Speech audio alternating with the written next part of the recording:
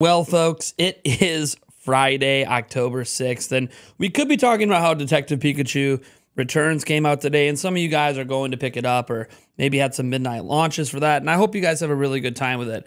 But we're actually going to be talking about Nintendo Switch 2, no surprise, but that's because a major rumor has hit the internet from what seems to be a fairly reliable source. We're going to dive into the context of all of this and why it's worth paying attention to, but as always, take things with a grain of salt, keep your skepticism up. But this does fall in line with some stuff we've maybe had hinted at before, but we weren't really sure, or at least conversations that we've had about the Nintendo Switch 2.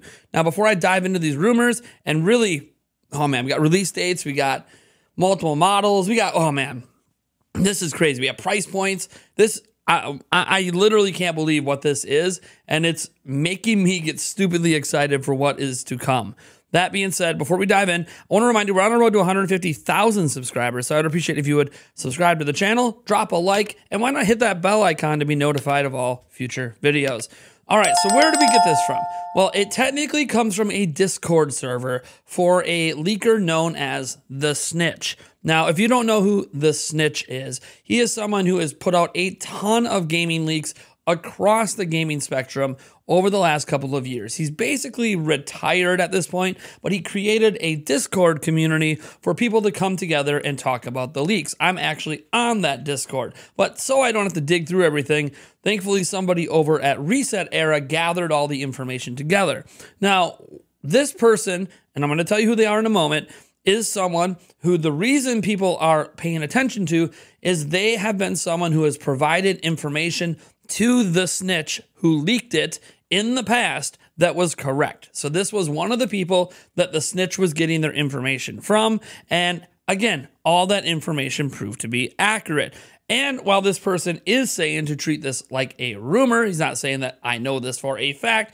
He says nothing has happened to deconfirm any of the stuff he has heard from his source. So I'm just throwing that out there, where this is coming from, why people are giving it credence. It's all related to the snitch. If you don't know anything about that, it's okay. There's a bunch of information out there on the snitch leaks from the past if you want to go look it up. So who is this person? Well, this person is called Soldier Delta. And again, was one of the sources the snitch was using to leak game stuff before. And he decided to post some stuff and add clarifications when questions were asked. So what did he say? Okay, lads, I heard you all like rumors. I've got some details for you. However, I want to preface this that this is something that I've heard, that this is information that I've heard from a good friend who is my Mr. Anonymous source. The Switch 2 has an intended release date of September 2024. However, there's also a placeholder for early November. The internal name is NG. However, we don't know about the final name. There are two intended models, one being a standard model for $449 with a digital option for $400, or as you would say, $399.99. And he says, this is all I have for now. But he obviously adds clarifications. He was asked questions. I did get some clarification. Yeah, it's September 24th of 2024. So an exact release date on that.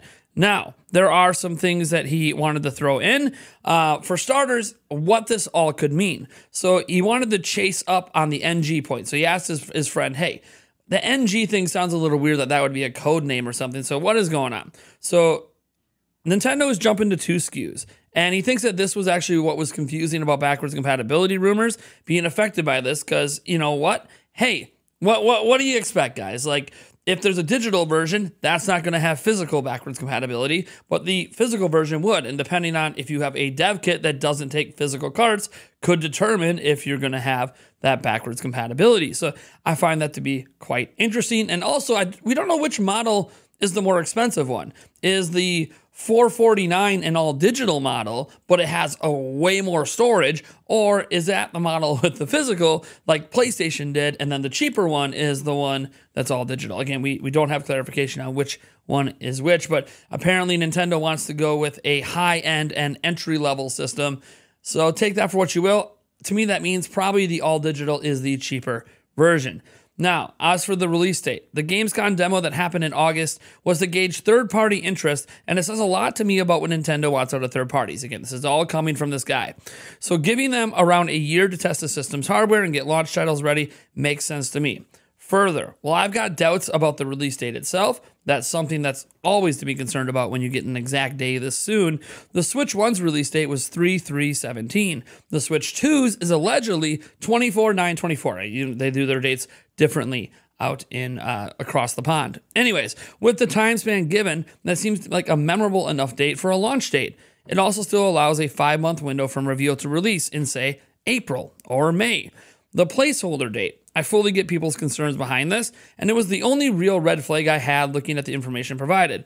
For me, the November date could be like, hey, if things don't go to plan and we have to delay the launch a little bit, we can move it back a couple months and we already have another day for it. That being said, I'm not fully convinced by this, and this is the only part of the rumor that made me raise my eyebrow, which again, makes sense because having an exact day right now when it's, a year out is a little weird. Having a month, sure, an exact day, who knows? Maybe they just want, 9/24/24. It is something easy to remember long haul, sort of like 3/3/17. So I sort of get it. And he said, as I've said, this is a rumor that I heard and posted. If you don't believe it or find holes in it, I'm inclined to just believe you all. But for now, because I don't see anything that you could deconfirm in any of this, I'm going to keep this leak in mind when looking at Switch 2 information moving forward. He also wanted to add an update. He said, an update on the Switch 2 rumor, and that it's a rumor I heard. You all know the drill. So there's a few clarifications. First off, the NG code name, of which I've been told it's not really the code name from Nintendo. Like, it's not what Nintendo is calling it internally.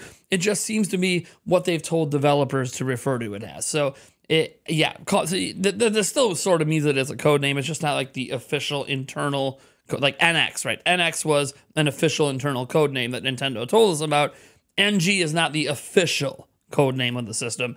It's just a way to reference it when talking to fellow developers. Now, that being said, he does apologize for the small miscommunication on that. Second, he did get reaffirmation of the details on the SKU. However, they mentioned that the price point could obviously be subject to change in case anything happens, economy reasons, etc. So it's just like that's their target prices, but obviously things could adjust before launch. It just sort of depends on what's happening in the world and what's happening with the ability to accrue parts and things get more expensive, less expensive, etc. Now, the release date was also reaffirmed with a target of September 24th next year. But I was also told the November fallback release date is the 3rd of November in case something goes wrong. Finally, my source reaffirmed the existence of AR features and that it doesn't seem to have an OLED screen. So look, we already heard about the 8-inch LCD, so not really surprising to hear about the OLED part. Again, these are rumors. Take them with a grain of salt, but we're going to obviously have a conversation here as if this stuff is real. The big thing is those AR features. That to me confirms there is a camera, and that might be the big feature add to this system. Like we talked about what could they add to this, and what's going to be that Nintendo thing, what's going to be great. They're going to add a camera, so we have AR features, which AR is something Nintendo has played around. AR is something very popular with phone apps right now. It is something that a lot of people today are much more comfortable with than the last time Nintendo dabbled in AR with the Nintendo 3DS. So I'm actually really excited to see what sort of AR features, AR games, or whatever they come up with to use here. And I do think a AR camera, or a camera intended to be used for AR, is something that's going to see a much grander use case than a lot of other features that could actually be added. Like, remember they added the whole, the little IR camera on the Joy-Con. And look, I mean, let's just be honest, it barely got used. This is something I actually think some developers, not all of them, but some will actually take advantage of. And Nintendo themselves will likely have some smaller applications that will take advantage of it as well. It's certainly going to be more useful than what they tried to do with Nintendo Labo, made out of cardboard, couldn't even strap it to your head. Yeah, I know. So, what does this all mean? Well, it's really fascinating to think about a 2-SKU future where one's an all digital and one includes a physical card slot. I'm not really surprised.